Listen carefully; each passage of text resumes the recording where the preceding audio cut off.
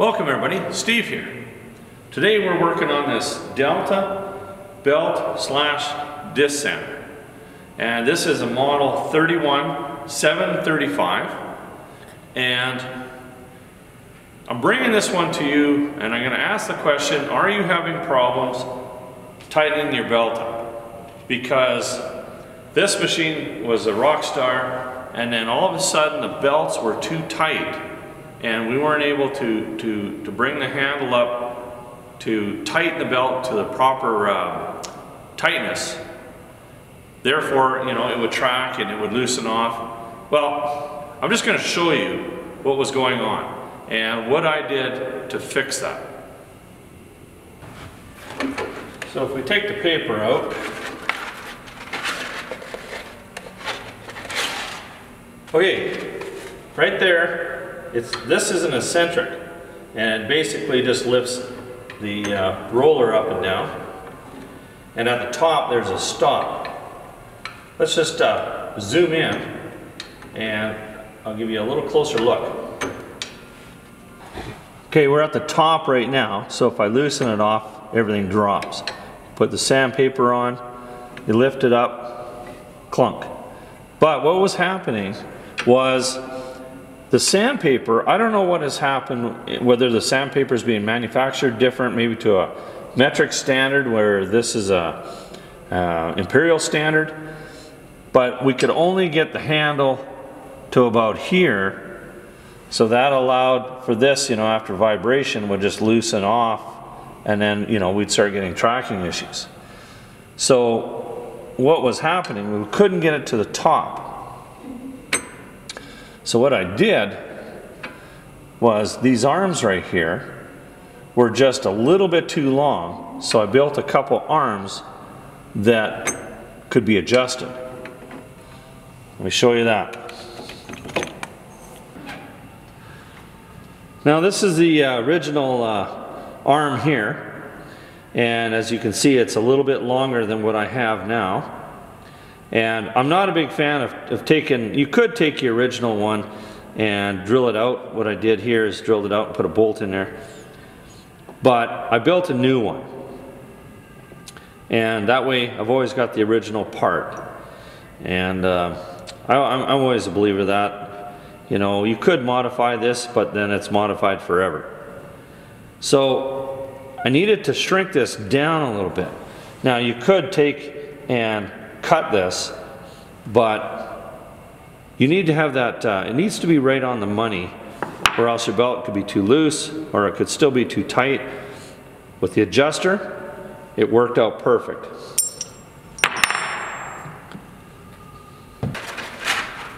So now we can put our paper on, get to the top of our eccentric, and I got the right tension that I need on this belt.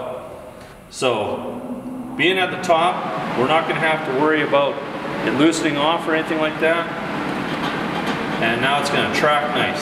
So if that's an issue with yours, I'm going to show you now how I built these.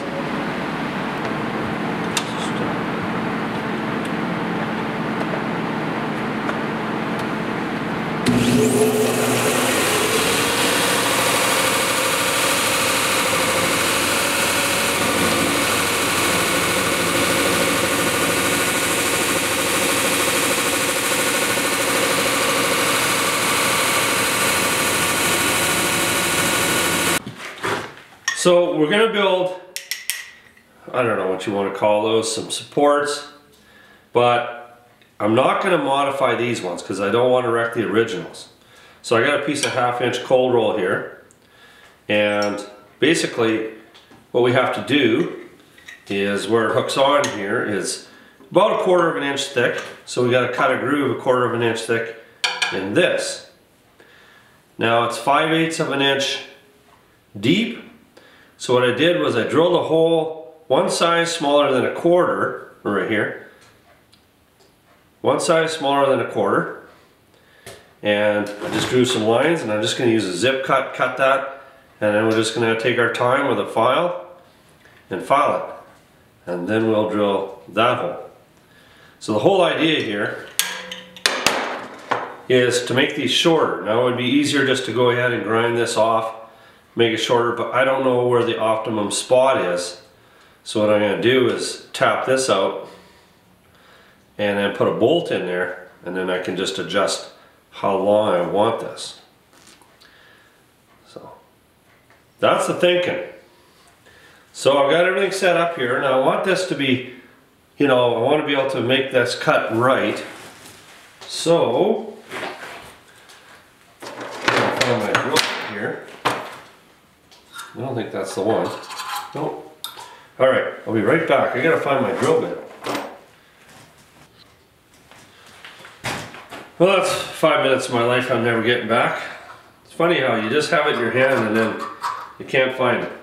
Okay, so what I did is I just put my drill bit in here, and I want to make sure that I'm straight up and down so that when I'm cutting, I'm going to be cutting straight up and down as well.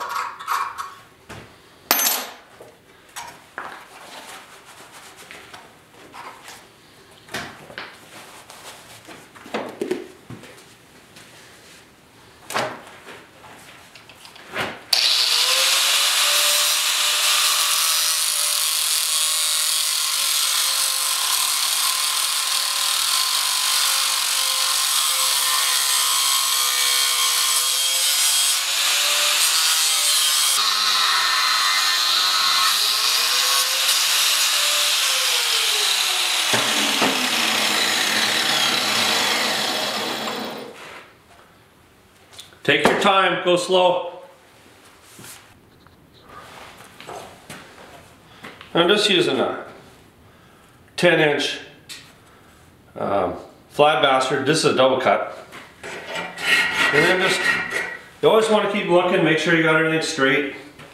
Just take your time. Now you could, you know, somebody saying, hey, why don't you just use a grinder? Well, I want it to fit nice. I don't want to slip up and make a mistake. Okay, just take your time with the file.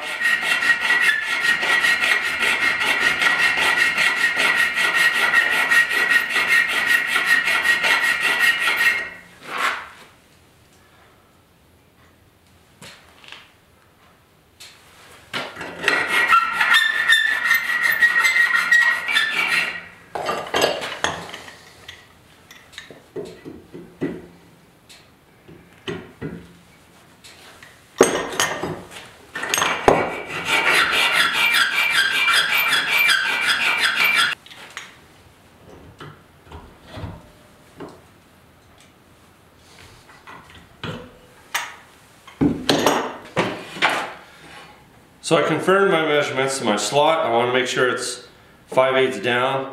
And now the perpendicular hole that we have to drill is 3/16 for the pin. So what I did was I put a piece of quarter stock in my slot. I got a piece of 1/8 inch on this side, 1/8 inch on this side. So when I lay that down, I know that that's going to be exactly perpendicular if I get my punch straight up and down. So I got my 1/4 inch mark. Just gonna get down on my knees. And you'd be surprised at how accurate you can get it with your eye. Get right at the top.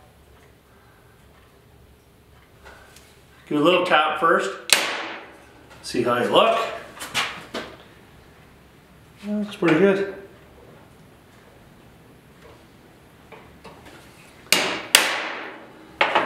So now we can go to the drill press, drill that out. I'm going to drill a small hole first, and then I'll finish it with 3/16.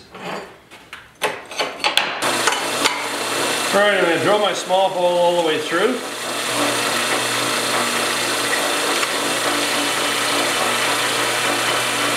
Take your time.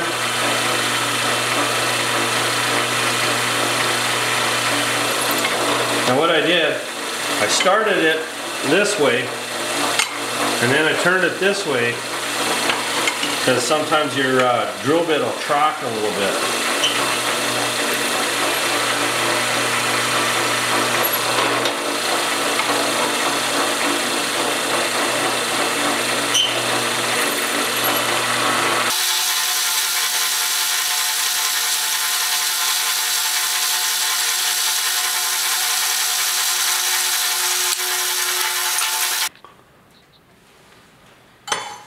Now we'll just drill it back out with the 3/16.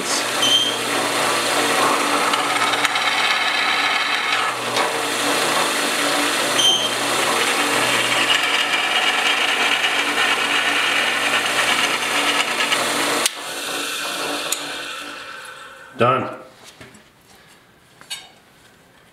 Now I just got to figure out what bolt I'm going to put on the end and what length I need to cut it at. That'll be the next step.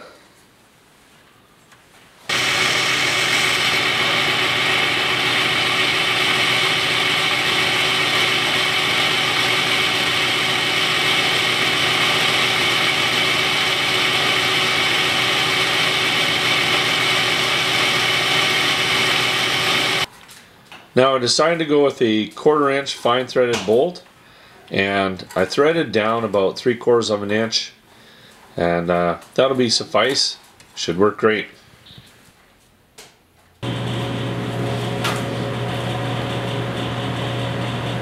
Time to install.